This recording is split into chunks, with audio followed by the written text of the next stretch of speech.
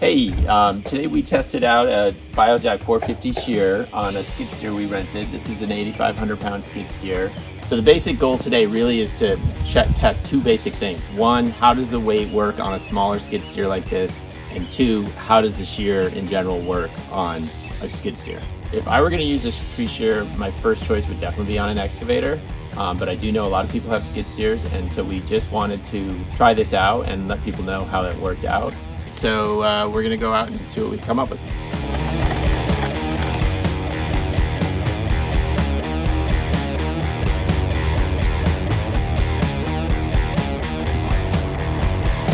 So I've used other tree shears on skid steers before.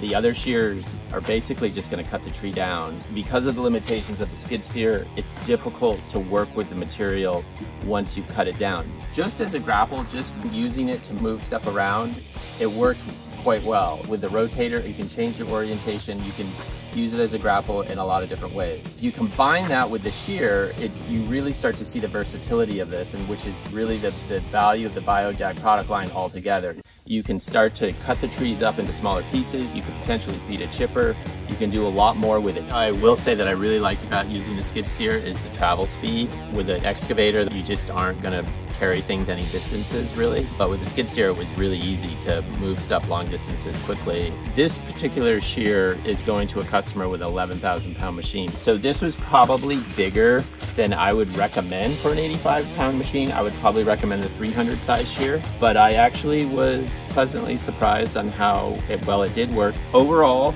in the hands of a good skid steer operator, I think the Biojack platform with the grapple and the rotator could be a really effective tool. If you're interested in a Biojack shear for either a skid steer or an excavator, you can give us a call. We'd be happy to talk to you about it.